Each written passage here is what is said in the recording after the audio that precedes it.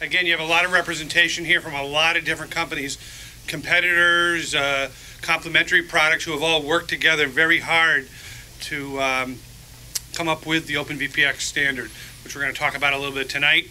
It actually was approved by the working group steering committee last Friday, so this is the formal event here tonight. We're going to go through what is VPX and why OpenVPX, and a lot of people have been asking those questions. Part two is the customer benefits of it. Then we're going to actually have the specification handoff from the chair of OpenVPX to the chair of Vita 65, which will be taking over the spec. Then there'll be a discussion of Vita 65, what's going to happen next, and then some Q&A from the steering committee, any questions you may have. And then we have a press giveaway. We have a press kit, which is actually a memory card that you'll all get. So on here is all our material and data sheets and brochures and press releases from all the members who wanted to submit it for you. So that's all on here, that you'll be able to take this. This spec was a culmination of, I don't know when it started, January, February, of a lot of companies. And again, there were 2 or 3 names that I wanted to mention that, I was polling around, who had put the most hours in, but there were quite a few people. One was Greg Rocco from Mercury, Peter Jha, is that correct, from Curtiss-Wright, and then Bob Ford from Boeing, who isn't here, but just a lot of hours by a lot of people. And it was just from being outside of the payload and all that, looking in, it was an incredible pull together by people that normally compete against one another. I'm going to turn this over to Ian Dunn. Okay, thank you.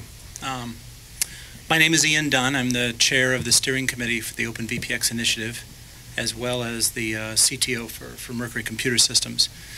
I probably don't have to lecture this audience on what VPX is. I think you guys it's been around long enough, everybody's probably familiar with it. But what I will say is that one of the interesting things about VPX is the fact that it was a forward-looking standard, very extensible from an I/O perspective, headed for the future from a rugged and speed point of view, made it a solid foundation for this work. I think if we had tried to accomplish this on a standard that was more legacy-oriented, we would have ended up with far too many trade-offs that we couldn't have surmounted in this case. So 46 was a solid foundation. On top of that, the dot specifications, though numerous and somewhat difficult to manage, they also were a solid foundation. A lot of people had put a lot of work into what they wanted to use VPX for, and there was already a fair amount of industry uptake, both from the leading system integrators as well as from the vendor community in a number of the dot specs, and there's already a fair number of successful programs have deployed around VPX. So it was a very important foundation that the community built off of. The challenge, however, is that going forward, as the Defense Department, mostly the Defense Department, some of the international community, in the current theater of operations, they've put a lot of pressure on speed, a lot of pressure on quick turn, and open architecture has become, a favorite buzzword. And so we needed a foundation that had a more built-in interoperability and took a bigger systems approach to the VPX standard. So this initiative was launched. In a second, you'll see about 28 companies participated in the activity. It was launched earlier this year. I'm not exactly sure the date. Was it January? January. Okay, thank you. January it was launched, and we put a deadline on it of October 14th, actually, was the internal deadline we were working to. We missed it by 2 days, but that's not too bad. We used that to drive a large community of participants to build a top-down approach to the VPX standard and add to it. You'll notice that the idea was not new. In fact, I think a fair amount of credit should go to Ray Alderman, who over the last couple of years has been talking about the need for a systems approach. Hadn't really articulated a way to do it necessarily, but was very committed and supportive of this activity when it was brought into play. Okay. So the very first thing that took place towards the launch was to go out and get the community involved. A lot of people fanned out to find out what systems integrators wanted to participate, what were their leading problems, and that culminated in the launch in January. We signed an MOU.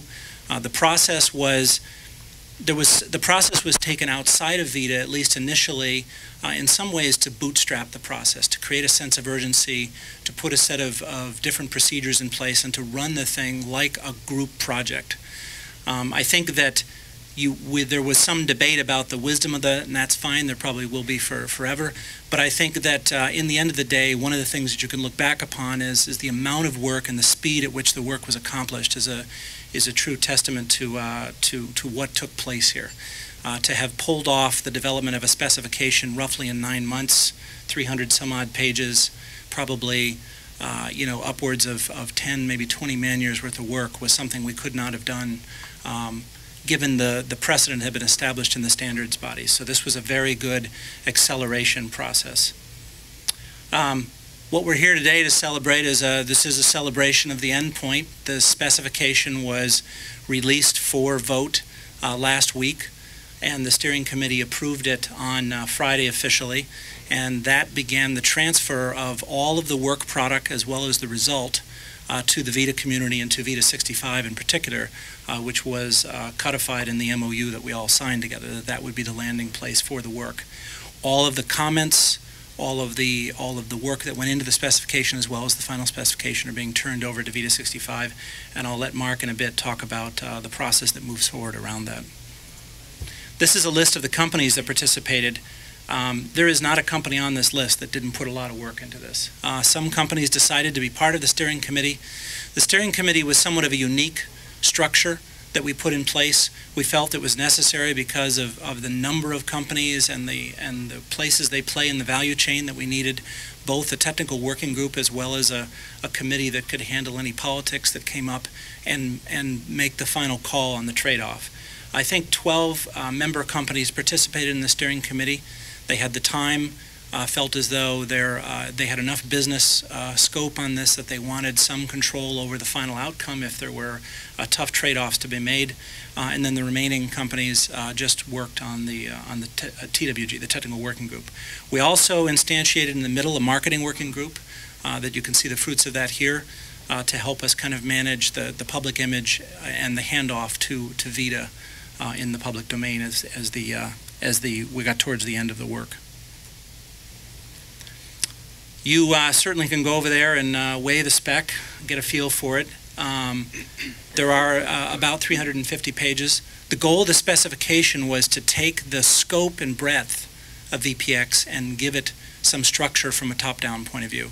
And that's what you find embodied in that specification is, a systems taxonomy, a systems architecture to guide how you navigate the VPX specifications, and it's a family of specifications, not limited entirely to 46. You'll find in there backplane architectures, a module specification, chassis information. A large scope of work was put under the control of this system specification and organized in such a way that should deliver faster time to market for the community. One word, as we got close to the end of this and hit about the 9.0 version of the specification, we asked particularly the LSIs to start circulating this among their engineers and give us some feedback as to, is this an easier document to handle? Does it simplify the design process, the design of solutions and platforms for the defense market and the embedded market in general? And so far the answer there has been that this is a guidebook that improves the time. It certainly improves the time to design, the time to requirements from where we left off with the VPX standard. And I think a lot of us were gratified by that, and maybe even somewhat surprised that even in draft form the specification was delivering value to the lead systems integrators already. The OpenVPX community will now shift its efforts to VITA 65. I don't know exactly the member-to-member transfer, but I believe most of the members of OpenVPX will commit to finishing to balloting the work in VITA 65. And Mark Littlefield is chairing VITA 65, so my role ends, and I will turn over the responsibility of the specification to Mark, as well as the marketing arm of OpenVPX will shift to helping Ray at the role in the VITA marketing working group towards the future of making this a successful launch and specification. I don't think we're gonna go directly into questions. No, Okay. we'll do it at the end. So let me turn it over to Frank Willis.